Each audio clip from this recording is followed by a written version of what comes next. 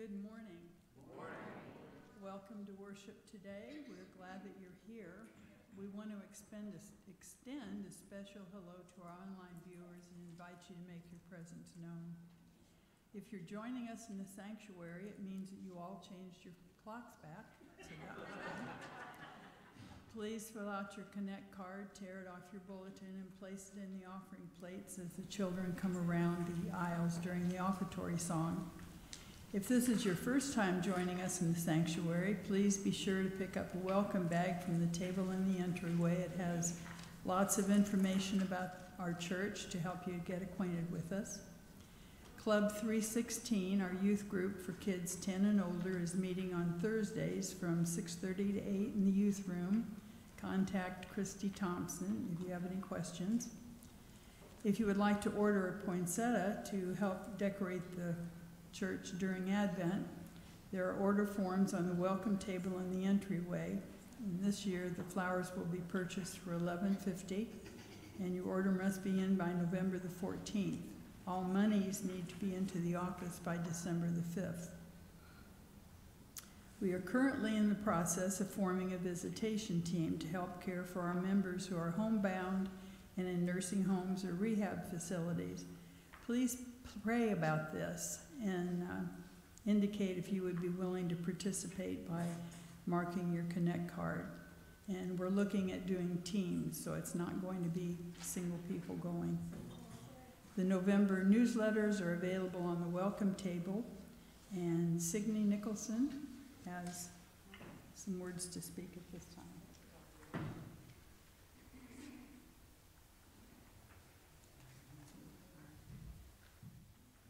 Good morning. Good morning.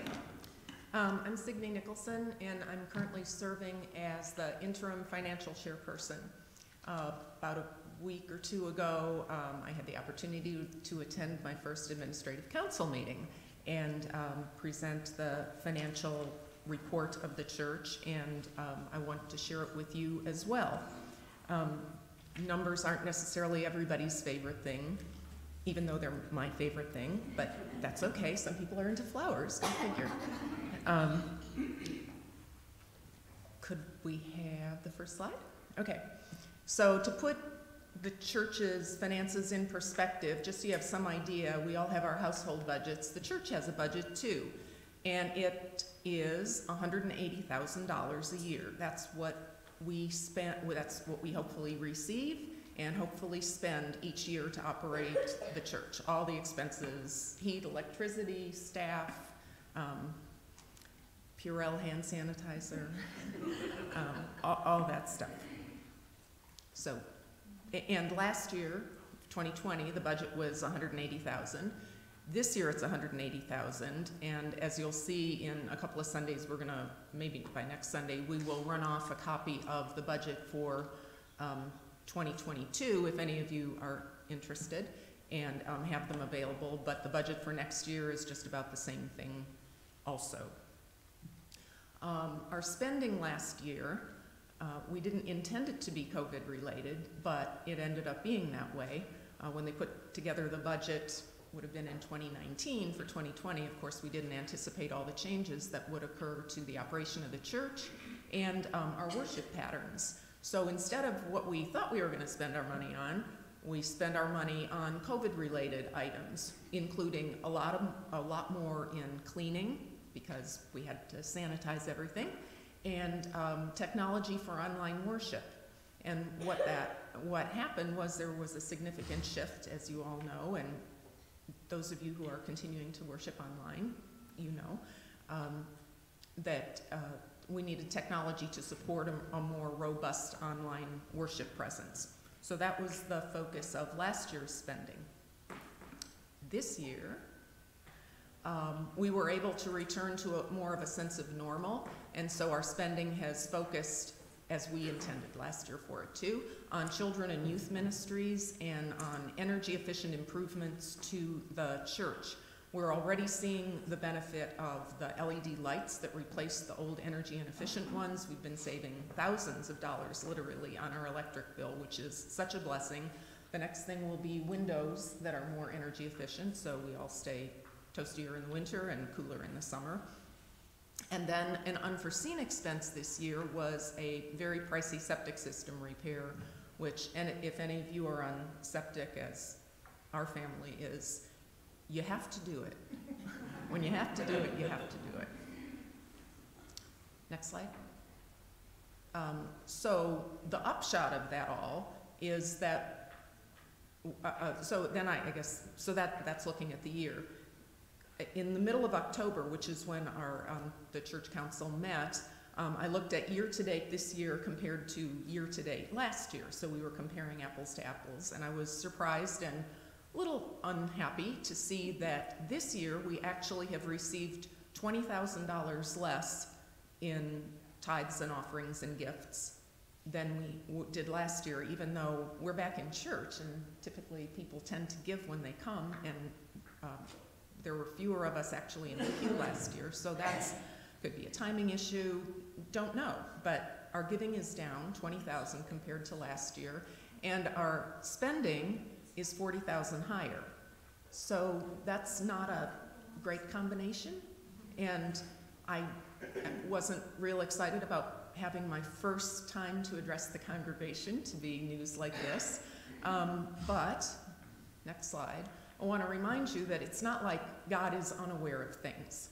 He owns the cattle on 1,000 hills, and he calls on all of us to return to him, recognize that he is the God of all creation and sustains our lives with joyful hearts. So I invite you to let his Spirit touch your heart with generosity, and be aware that we are being as good stewards as we can possibly be to take care of you as a congregation, both individually through our staff investments and physically through the wonderful job that the trustees does with the physical plant of the church. And I just want to give God all the glory, even when from our perspective the timing doesn't quite synchronize the way we would like it to. So thank you very much.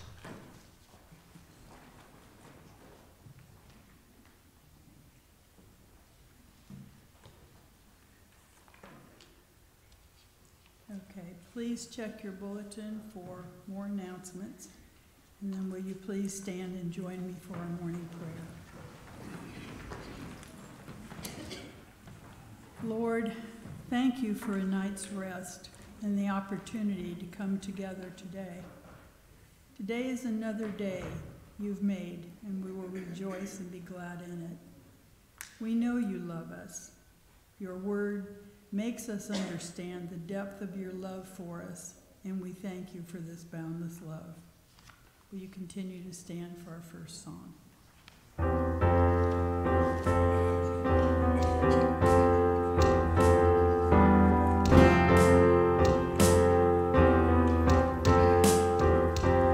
Let it be said of us while we walked among the living, let it be said of us by the ones we leave behind, let it be said of us that we live to be a blessing for life.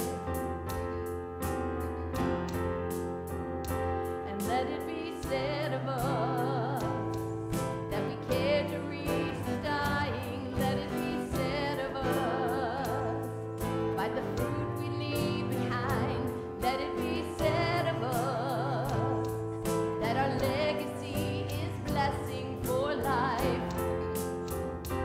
This day you set light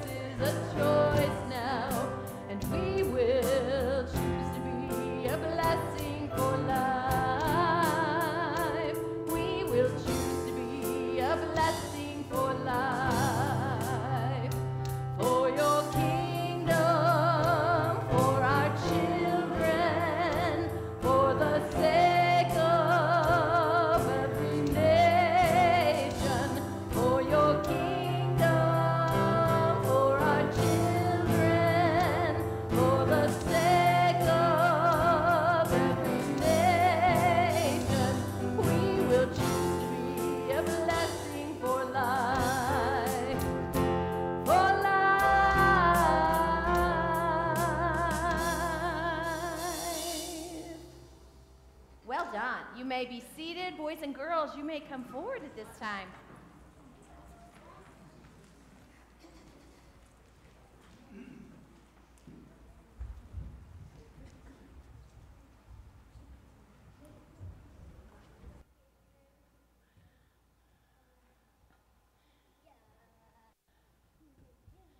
Hey guys, how are you all?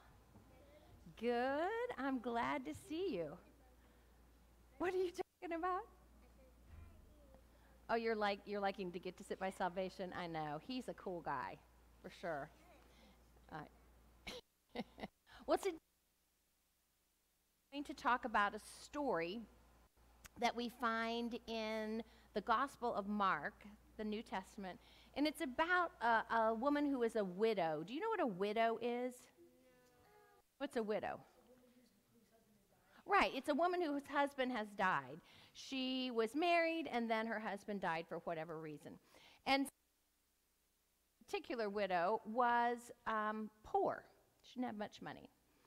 But one day, Jesus was sitting in the temple court, and they had kind of a box there that people would go and they would put all their offerings in. And some people would come in and they'd have like a big bag of gold, and they'd put all their money into the offering box. But this woman only had 2 little coins, and they were worth about a penny apiece. And she put that into the offering. And Jesus called his disciples together, and he said, hey, I want you to see this. Do you see that poor widow who just put 2 little pennies in there? He goes, you know what? She put in more money than anybody else who came here today. That's what the disciples' faces looked like, Mikey. They were like, what? How could that be?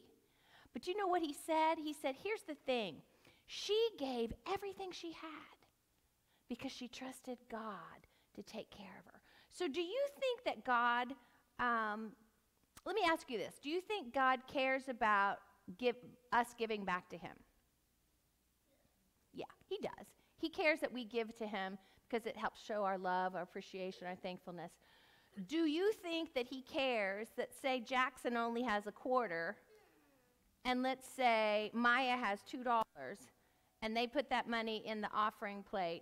Do you think that God likes Maya better than Jackson? No, he doesn't.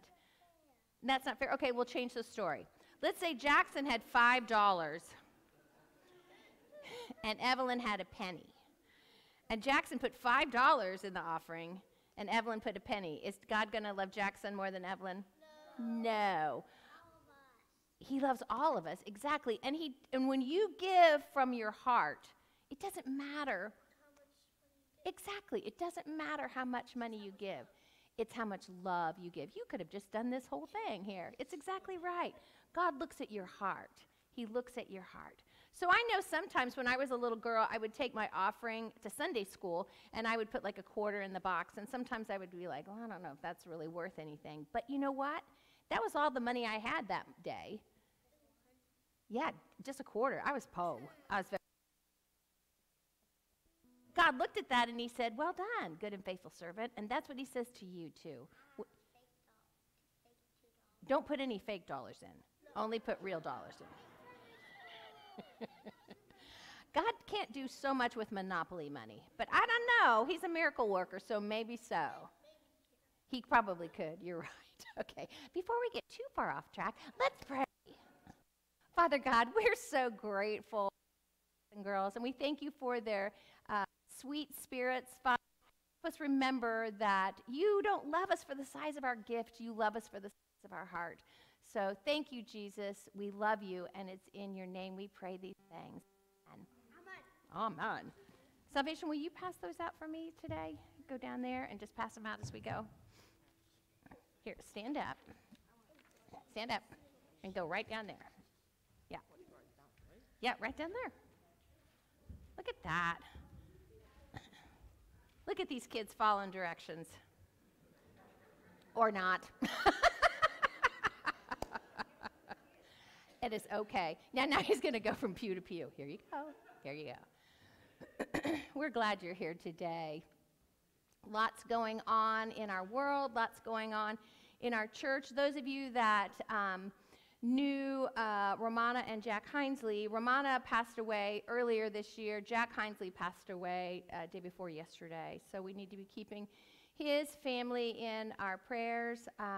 Lots of people are still sick at home, in the nursing home. Jane Bird actually got taken to the hospital again from the spring, so I went to see her on Friday, and she's doing pretty well, but, you know, it's so fun to be in the hospital. So look at your paper that's inside your bulletin that lists the names of those people that are on your paper, and be praying for them, intercessing for them. If you notice that somebody's not here who usually is here this morning, lift up a prayer for them as well. So worship team is going to call us to prayer, and then I'm going to give you some time to talk to Jesus.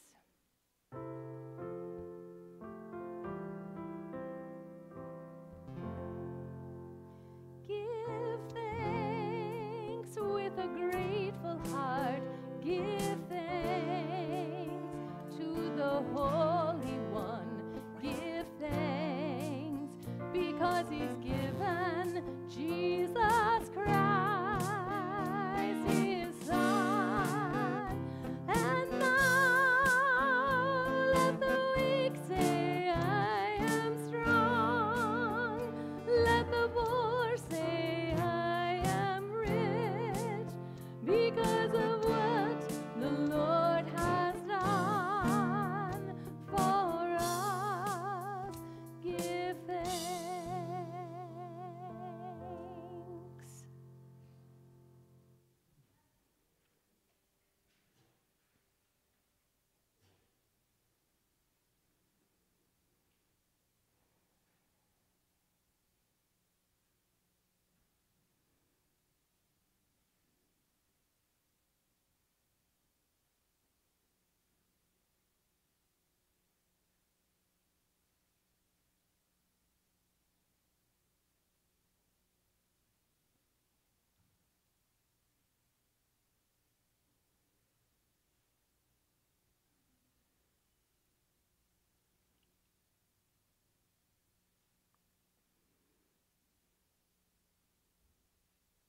Oh, most holy, holy Father, we do give thanks to you.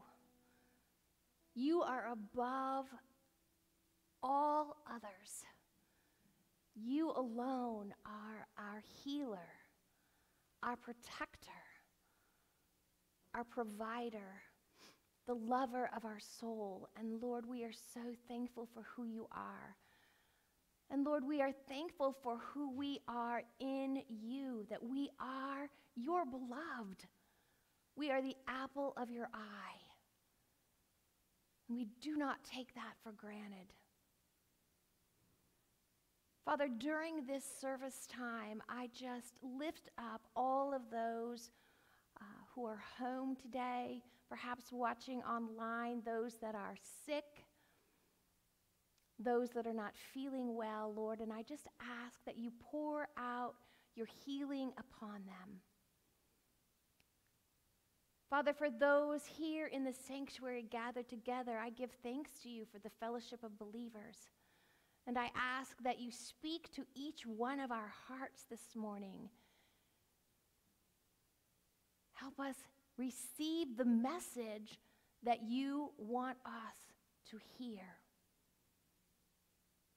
Father, for those who are struggling in the world, for the unknown in other countries and in the politics and in the general chaos that seems to be going on, Lord, we know that you are sovereign and that your will be done. Father, for those who are not here yet, we ask that you send them to us, and that when they come, they will be received with radical hospitality. And now, Lord, as we remember the prayer that Jesus taught his disciples to pray, we lift our voices as one, saying, Our Father, who art in heaven, hallowed be thy name. Thy kingdom come, thy will be done, on earth as it is in heaven. Give us this day our daily bread, and forgive us our trespasses, as we forgive those who trespass against us. And lead us not into temptation, but deliver us from evil. For thine is the kingdom, and the power, and the glory forever. Amen. We're going to continue now in our worship as we give back to God his tithes and our offerings.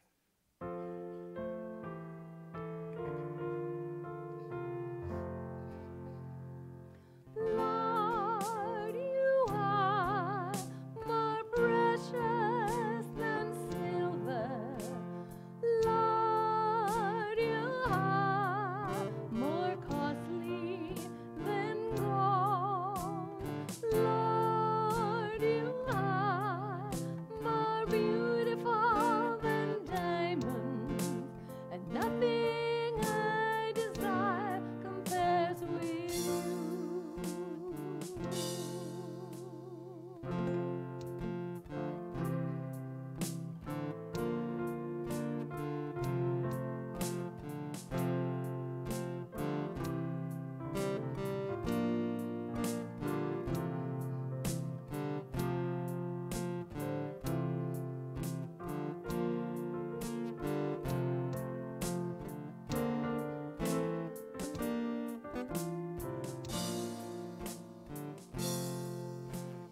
Lord, you are more precious than silver. Lord, you are more costly than gold. Lord, you are more beautiful than diamonds, and nothing I desire compares with you. Will you stand for the doxology? Praise God from whom all blessings flow. Praise him, all creatures here below. Praise him above, ye heavenly hosts. Praise Father, Son, and Holy Ghost. Amen.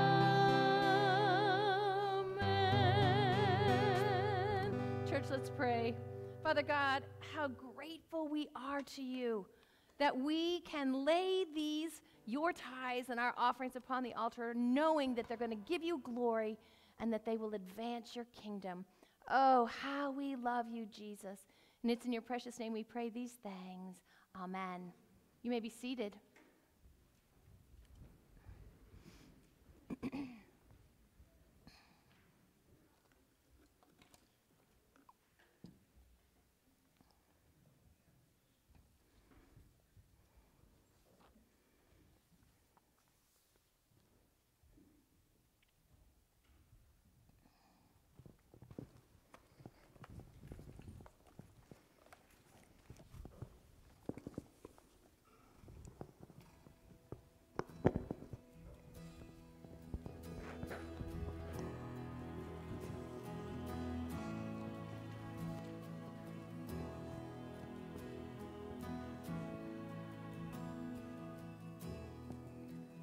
Are you hurting and broken within, overwhelmed by the weight of your sin?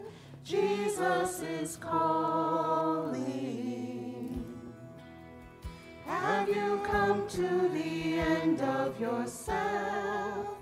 Do you thirst for a drink from the well? Jesus is calling. Oh, come to the altar. The Father's arms are open wide. Forgiveness was bought with the precious blood of Jesus Christ.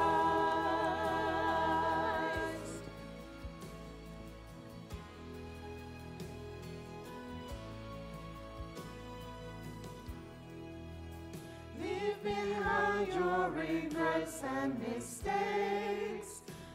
today, there's no reason to wait. Jesus is calling. Bring your sorrows and trade them for joy. From the ashes a new life is born. Jesus is calling. Oh, come to the altar. The Father's arms are open wide. Forgiveness was bought with the precious blood of Jesus Christ. Oh, come to the altar.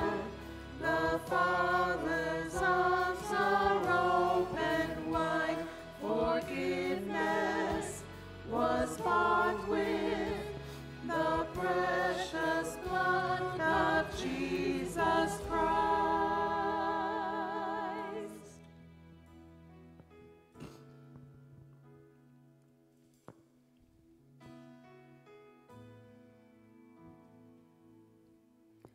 Oh, what a Savior! Isn't He wonderful? Sing hallelujah, Christ is risen. Bow down before Him, for He is Lord of all. Sing hallelujah, Christ is risen. Oh, what a Savior! Isn't He wonderful? Sing hallelujah, Christ is risen.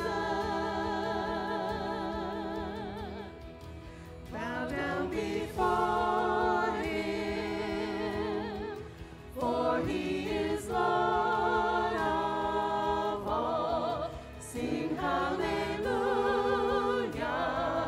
Christ is risen.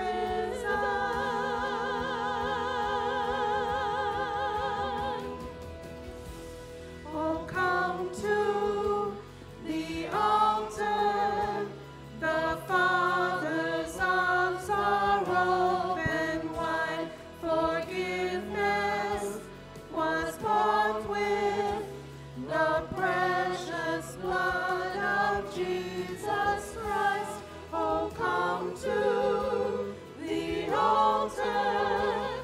The Father's arms are open wide. Forgiveness was bought with the precious blood of Jesus Christ.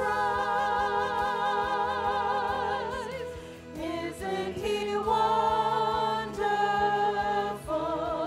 Sing hallelujah, Christ is risen.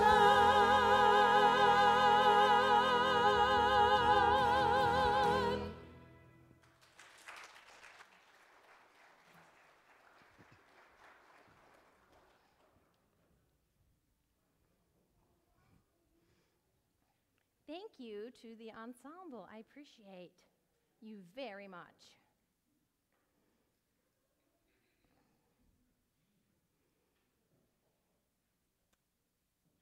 Well, for the past 3 months, we have been spending our time in the Gospels of Matthew and in Mark as we've moved through this time in the liturgical calendar called Ordinary Time. Now, you might think that the person who made up this liturgical calendar called it Ordinary Time because there's nothing extraordinary going on, like there's no Christmastide, there's no Advent, there's no Pentecost and Eastertide or Lent, but that's not what Ordinary Time means. Ordinary time is actually the ordinal numbers of the numbering of the Sundays past Pentecost. They start with like first Sunday after Pentecost, second Sunday after Pentecost, third Sunday after Pentecost, and it brings us today, which we are in the 24th Sunday after Pentecost, the birthday of the church. And on the first day of Advent, which is November 28th, we start the church calendar all over again. That is the beginning of our church year. And so this ordinary time is designated as a time of spiritual growth. And that's why we've really been following Jesus as he goes through his ministry and mission in the Gospels of Matthew and Mark. And hopefully we get a better sense of who Jesus is so that we can pattern our lives after who Jesus is. And we've heard Jesus calling us to a different kind of existence. Everything that Jesus did was in obedience to the Father. Everything he did was in a humble spirit. And so as we look at that, as we are trying to be biblically formed and humbly submitted disciples of Jesus Christ, we can look at that example of Jesus and get a clearer vision of who he is when we just immerse ourselves in that journey. And we've been hearing Jesus calling to us. He's saying, pick up your cross, follow me, value children, give me everything you have, body, mind, soul, spirit, strength. Love your neighbor like you love yourself. And as we follow after Jesus, we get to know Jesus better. And honestly, that makes this ordinary time in the church anything but ordinary, because we get to learn more about the person of Jesus. And so today's scripture lesson is from Mark, and it's often used as a stewardship Sunday sermon. And I want you to know something about what a great sense of humor God has. I write these sermons several weeks in advance. I did not know that Signe was planning on getting up and talking to you about our stewardship and our financial situation. But you know what? Guess who did know? God. God knew. And so he said, listen, I've got this plan for you. You're going to speak about this, but you got to remind him, Anne, it's not about money. It's about something else. And so even though this sermon is this passage in Scripture is often used as stewardship, and we maybe have formed opinions about what this message means, I want you to open up your hearts and minds and let the Spirit speak to you this morning, and let him decide what it is that we want to gather from this passage. So this is Mark 12, verses 28 through 34. As he taught, Jesus said, "Watch out for the teachers of the law. They like to walk around in flowing robes and be greeted with respect in the marketplaces, and have the most important seats in the synagogues and the places of honor at banquets. They devour widows' houses and for show make lengthy prayers. These men will be punished most severely." Jesus sat down opposite the place where the offerings were put and watched the crowd putting their money into the temple treasury. Many rich people threw in large amounts, but a poor widow came and put in 2 very small copper coins worth only a few cents. Calling his disciples to him, Jesus said, "Truly I tell you, this poor widow has put more into the treasury than all the others. They all gave out of their wealth, but she, out of her poverty, put in everything, all that she had to live on." Now, obviously, this scripture is not just one story, it's 2 stories. And I don't know why Mark put them side by side in his gospel. I don't even know if they happened one right after the other. But I have a feeling that Mark did it, and so we could have a way of comparison, the way of comparing the way 2 different kinds of lives were being lived. Jesus starts out with a condemnation of the well-to-do religious leaders, the teachers of the law. And they were the ones that, sought out honor and respect from the others in their community.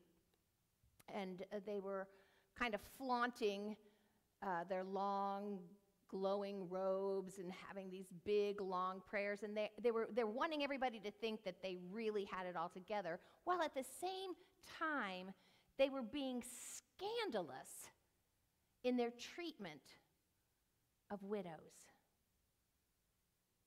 Now, you know, rich people are never really looked at very favorably in the New Testament. I don't know if you've noticed that.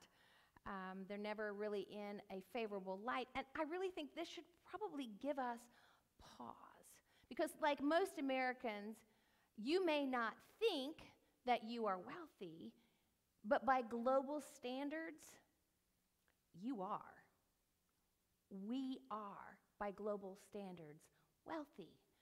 A survey by the Washington Post asked Americans what they would guess that the global income, the median global income would be for people, and what most Americans said was right around $21,000.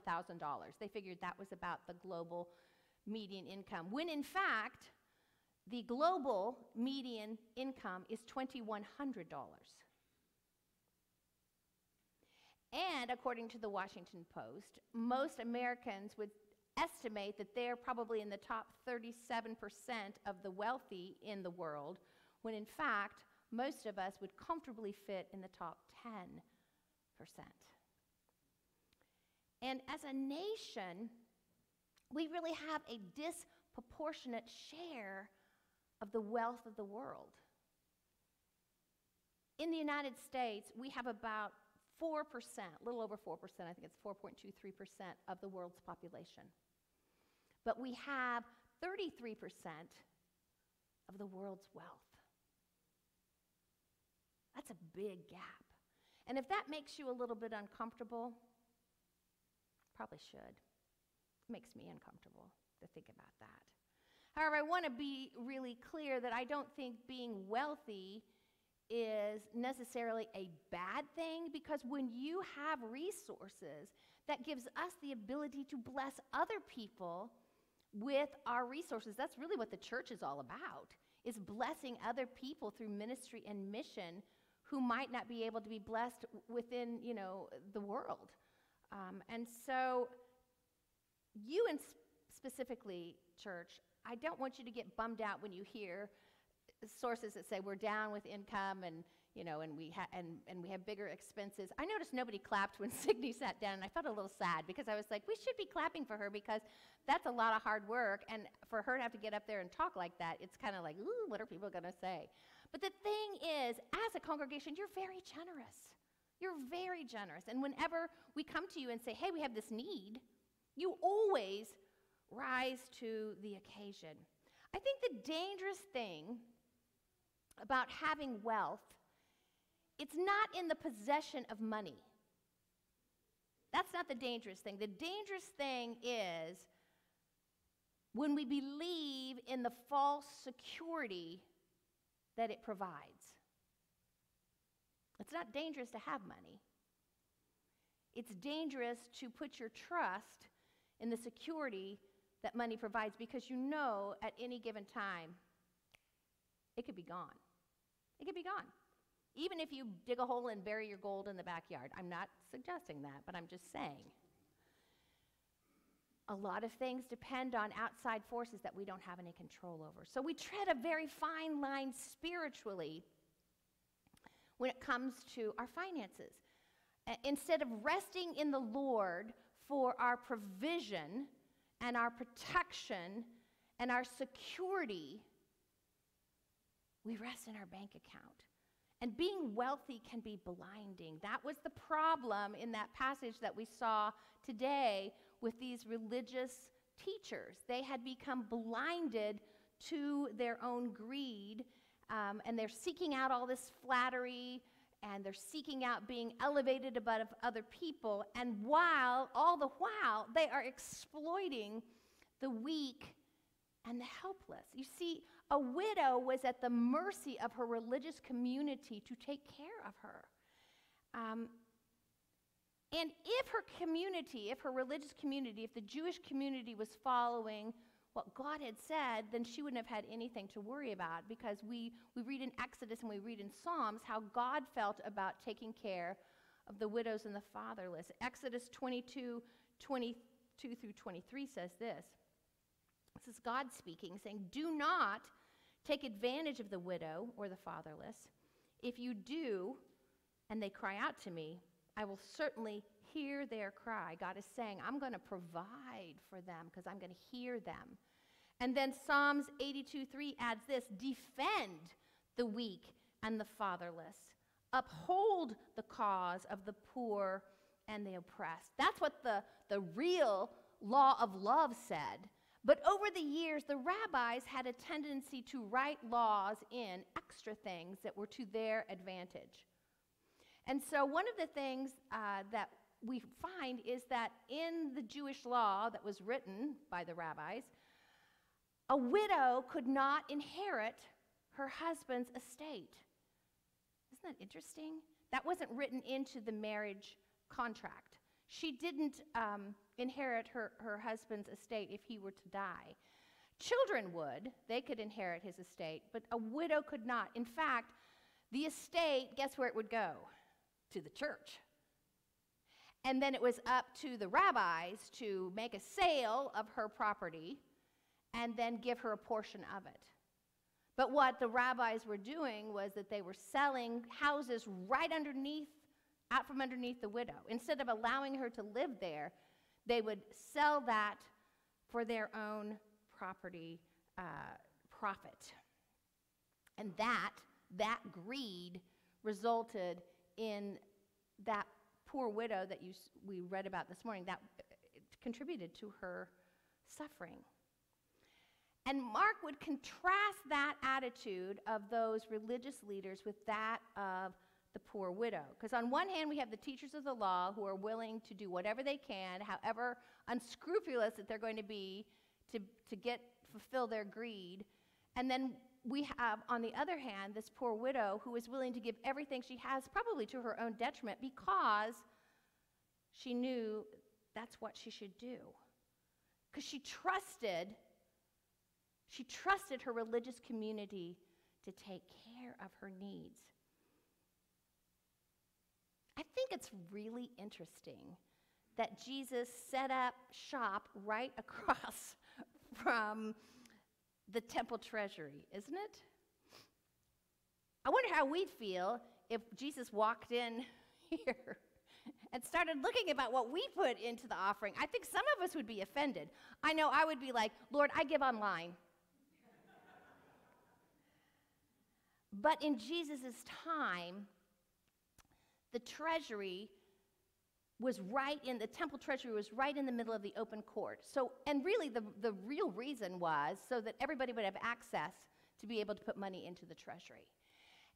But what happened was that people who were quite wealthy, and they would bring in their big sacks of gold, and they would put it into the treasury and make a big show of it. In order to put your money into the treasury, they didn't have like little white envelopes you put them in and you put them in a padded plate.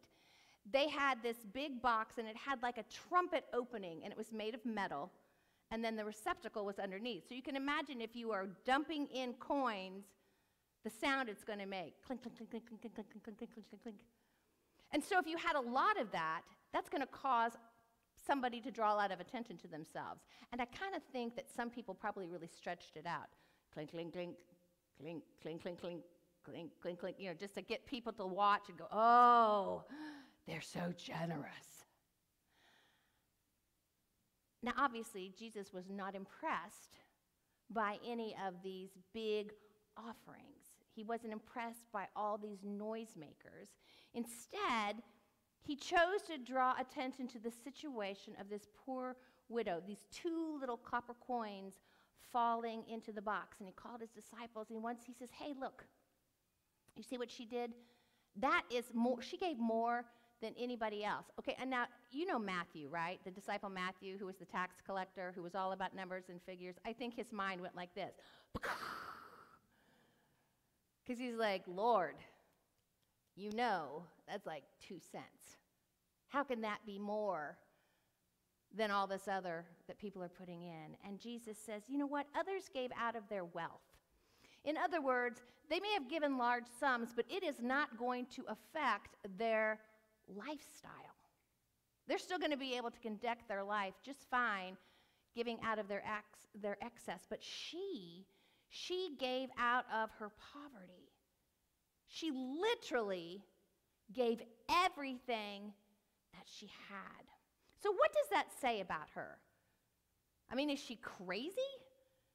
Is she crazy that she gave away all of her money that she would have to buy bread? Is she crazy to think that her religious community is going to take care of her? What did she have? What did she have that the religious leaders did not have?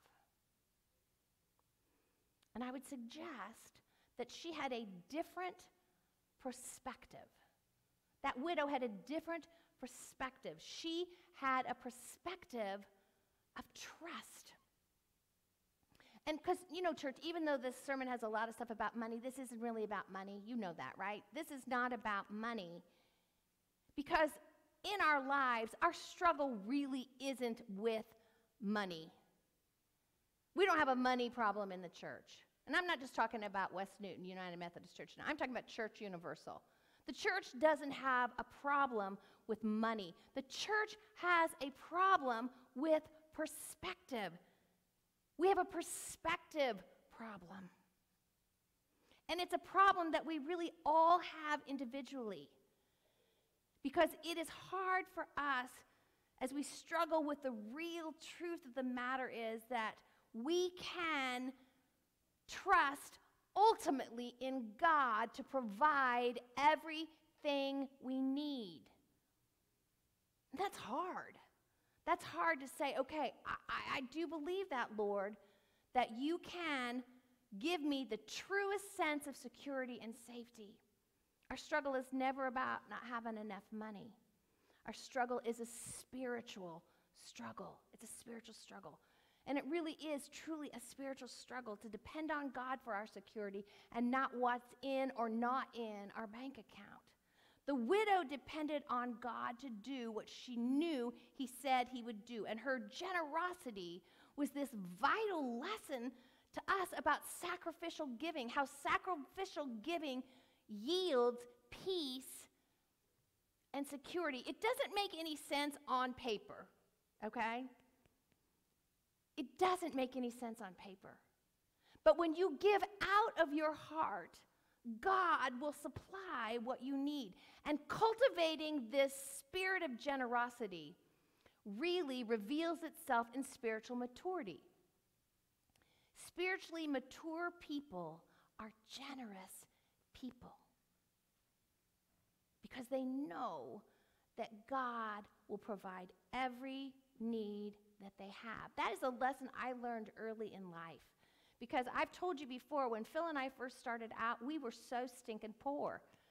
I mean, we both had jobs as teachers, but I'm telling you what, teachers, well, I don't know if you know this or not, but they don't make a lot of money. And we struggled financially.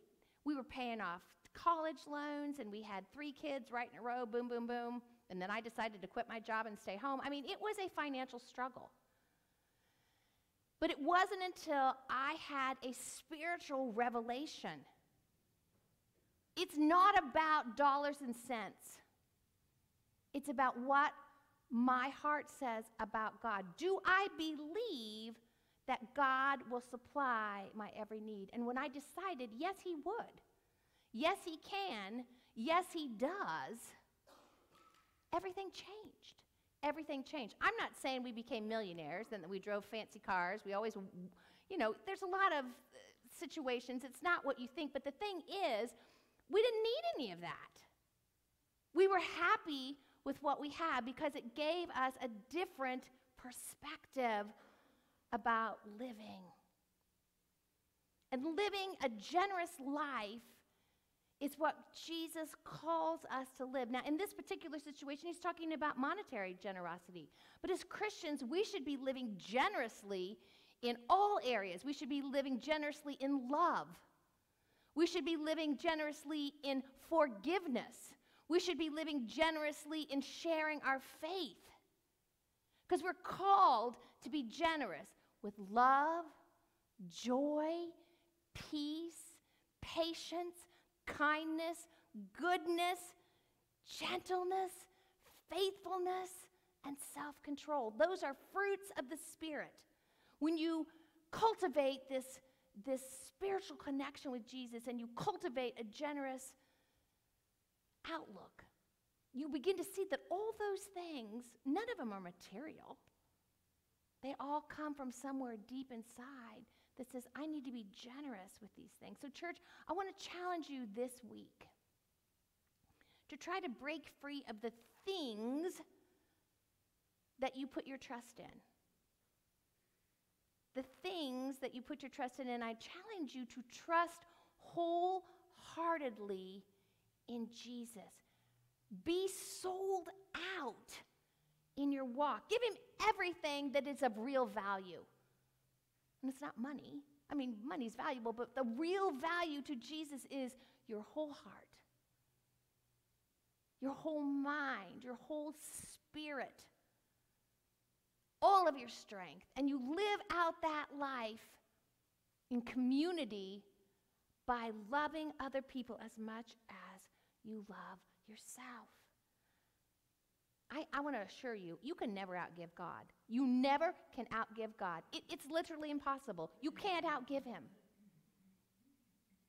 And so when we give everything to Jesus, give Jesus everything that we have, and we depend on Jesus for our security, our true security, then you're going to find out Jesus is everything that we need. Will you pray with me? Father God, we don't like to think about money. I mean, let's just be honest. You know that about us. We don't like to talk about it. We don't like to consider it, and we certainly don't want to think that we put it above you. But Jesus, call us to a greater security in you. Help us to be sold out, humbly submitted, biblically formed disciples of Jesus Christ. We love you, Jesus. Oh, how we love you. And it's in your name we pray these things. Amen.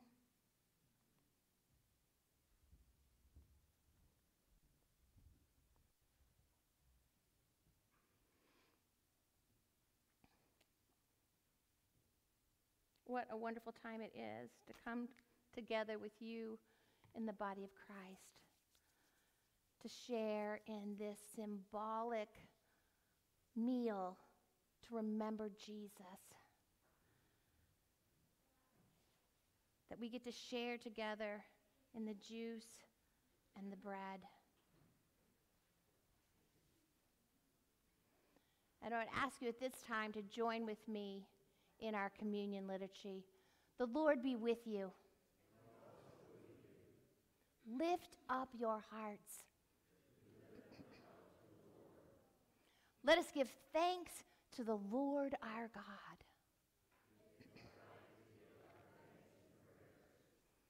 It is right and a good and joyful thing, always and everywhere, to give thanks to you, Father Almighty, creator of heaven and earth.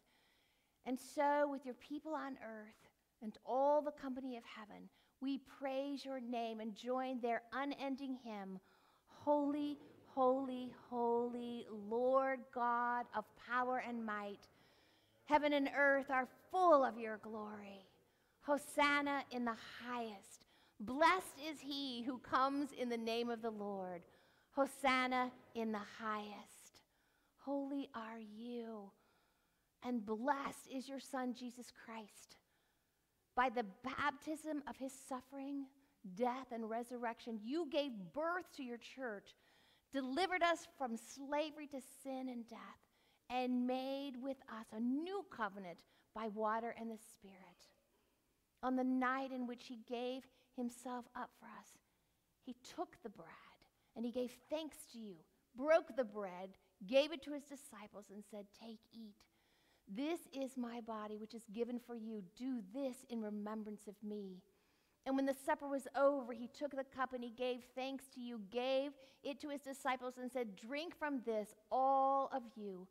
This is my blood of the new covenant poured out for you and for many for the forgiveness of sins. Do this as often as you drink it in remembrance of me.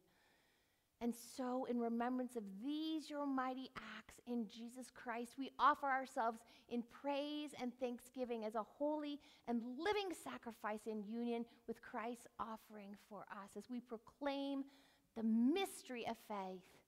Christ has died. Christ is risen. Christ will come again. Pour out your Holy Spirit on us gathered here and on these gifts of bread and wine, and make them be for us the body and blood of Christ, that we may be for the whole world the body of Christ, redeemed by his blood. By your Spirit, make us one with Christ, one with each other, and one in ministry to all the world, until Christ comes in final victory and we feast at his heavenly banquet.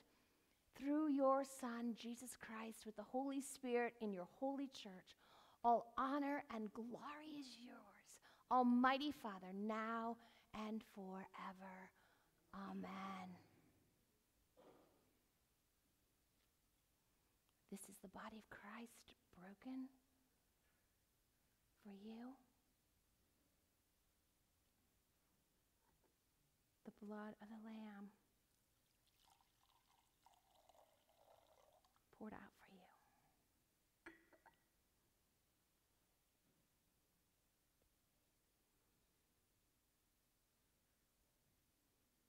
I'd like to call the communion stewards down at this time.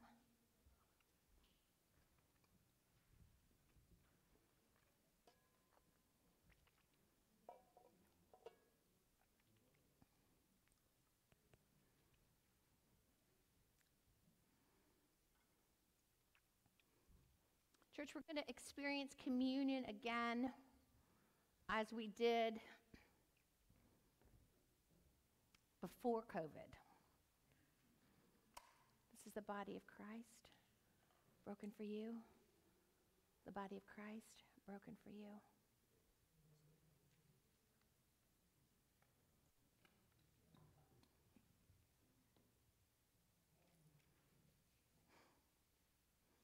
This is the body of Christ broken for you. The body of Christ broken for you. What I'm going to ask you to do, church, when you come down the aisle is to make your hands like a little basket.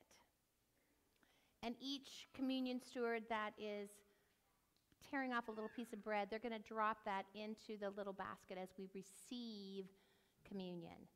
And then the next communion steward will have the cup, and they will hand you the cup. So you never have to reach in for anything. You are going to be served communion. And then if you wish, when you're finished, you can kneel at the altar, or you can take it back to your seat. There are baskets on either side that you can deposit your cups in, or if you take it back to your seat, you can put the communion cup in the back. It's our tradition that we proceed down the middle aisle and we return to our seats on the side aisles.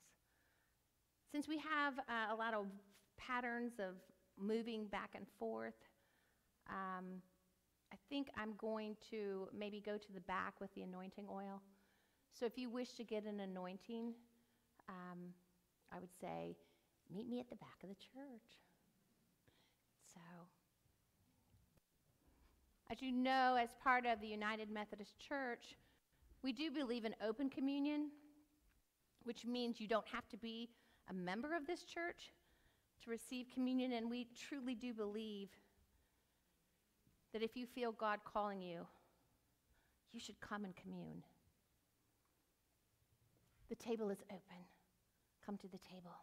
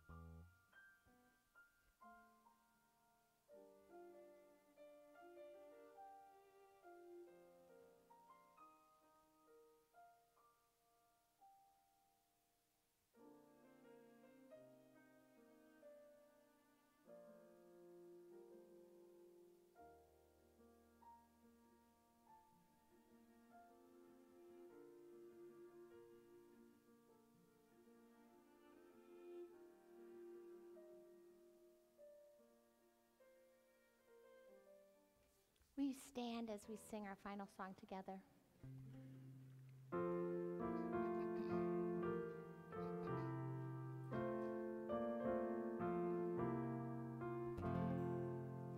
Take my life and let it be consecrated, Lord, to Thee.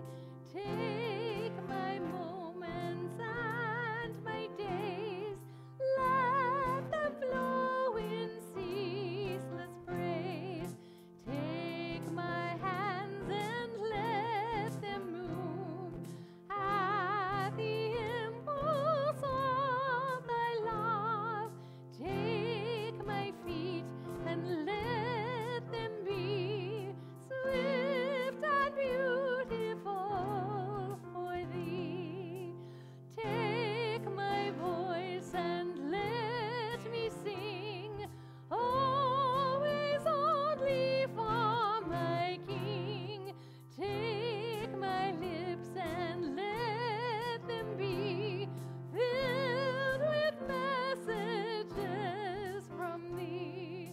Take my silver and my gold, not a mite would I withhold. Take my intellect and use every part as Thou shalt choose. Take my will and make it Thine. It shall be no longer mine. Take my heart, it is Thine own. It shall be Thy royal throne. Take my love, my Lord, I pour at Thy feet its precious store.